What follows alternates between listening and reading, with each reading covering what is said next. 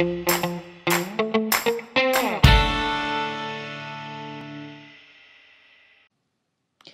guys, in this video I'm going to show you how to use our contribute widget when you select the file gallery option. There's another video already posted where you can see how the gallery works, the image gallery works. So this is just a file, okay? So this is what you get. Here you're going to upload files that are like zips, or you can actually add images to TXT files or PDFs.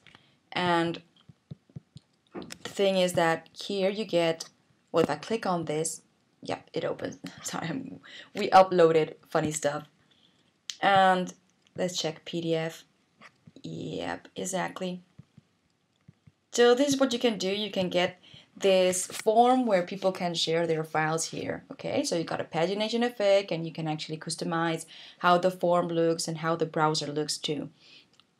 Okay, so I'm going to go back to our demo and show you what we did here. Okay, so same thing as the image gallery is you get text labels. Here you can edit, change the language, or choose whatever name you prefer here, or not, just leave it like this. And here in the form settings, first thing, the most important is add the contribute.php. Okay, so before going all over the options here, I'm going to open the contribute PHP. So here what you have to do is you have to change the username and the password. We also recommend to change the CSV name too. And also the PHP file should be changed too. Okay, this is for security reasons, so we strongly recommend you guys do this. And if you want to access your backend, what you have to do is you have to type your domain. So it would be your domain.com/assets/contribute.php. If you change the PHP file name, you should place the name here. So when you access it, just imagine it's called browser.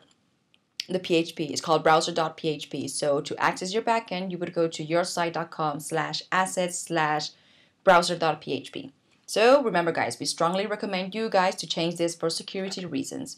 Okay, so when you're done changing the details here, what you have to do is attach the PHP file here. So this gets the widget working, all right? So here you get the form settings, which is this part over here, where you can choose shadow, border, separator bar color. I actually deleted it, so I set it to 0. Title size, title font, you can choose here among a whole bunch of them. The form background color. The good thing is that you can always play with opacity, so it actually will merge with the background color. And text color, button color, the hover effect too, and the loading spinner color. So whenever your visitors submit a file, then they'll see a spinner, so they'll know that's what's happening, if they're waiting or it's done, it's been submitted. Okay. Then another option here is to moderate submits. You can click on yes and no. What does this mean? This means that any visitor who submits a file, they won't view it until you in the back end publish it. You can set yes or no, and then you publish it. After that, then every visitor can see the new submissions, but then you will be the moderator. And here you can place to redirect them to an URL whenever it's done. It's completely optional. Okay. Now, file browser settings, it's this part over here, is the icons. As I said before, you could see how if it's an image, it has a different icon than a zip file, than a TXT file, or than a PDF. It's completely different icon. But here you can style them, which is over here. You can change the pagination effect. You've got 3, default, slide, and climb. Also the files per page and files per row. So here in the biggest breakpoint I have 10 files per page. Sorry, and 5 files per row here.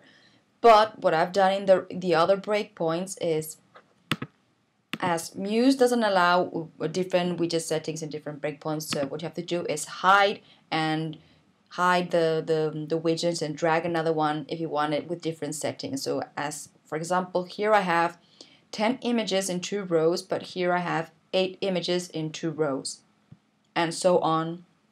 Got 3 in 2 rows, and here I got 2 and 1 row. So this is just to adjust it to the size of the browser, okay? So we recommend you guys to do this, as we are not able to do anything else because Muse doesn't allow us. But that's a great solution. And don't worry about it because it is going to work. So here you get also, apart from setting the files per page, the title color, which is this one over here, and the description color. Sorry, I'm going to open this again. Okay. And pagination background color, which is this bar over here. And remember, you can always play with opacity. Odd background color. So right now I have all with the same color, but I'm going to change the odd background color to this green so you understand what this means. Okay, so odd backgrounds is green and even backgrounds are white. So this is if you want it to be differentiated somehow.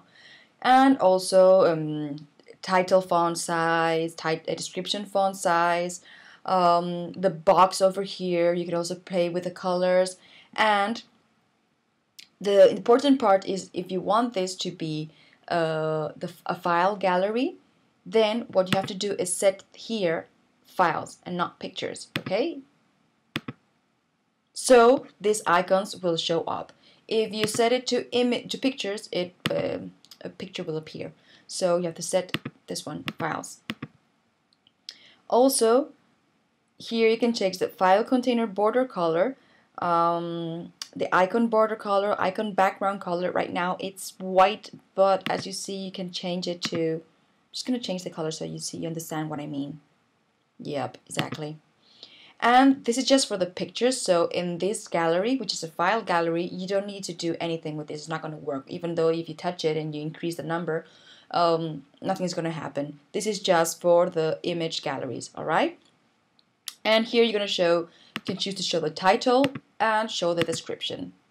Okay, so what I'm going to do now is I'm going to access the backend. So this is our gallery. Sorry, this is from the previous.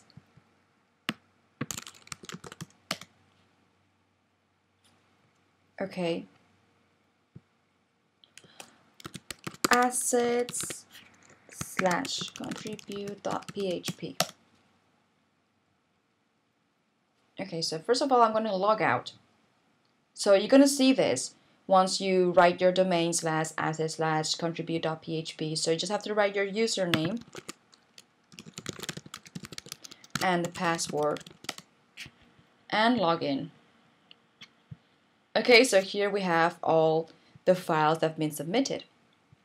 So here what you can do is whenever you received a new submission, you can wait, I'm going to actually submit a photo right now so you guys see what I mean. So sorry.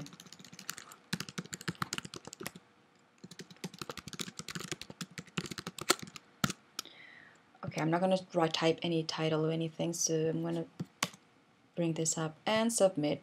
See the spinners? That means it's done. So right now nothing is going to appear here, not a new photo. We should be here, the first one, and it's a zip and it's not a JPEG. And this means that if you refresh this, you will see the picture here. Okay, so what's going on now and why doesn't it appear here? It's because it's moderated. So it's your option to click here on the pencil icon, and here you can set it to yes. And you can actually edit the title.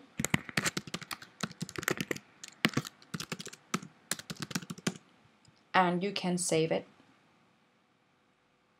So go back here and refresh it. So you'll see, hey guys, hello, hello. That's what I've just typed. So when I click here, you'll see the picture.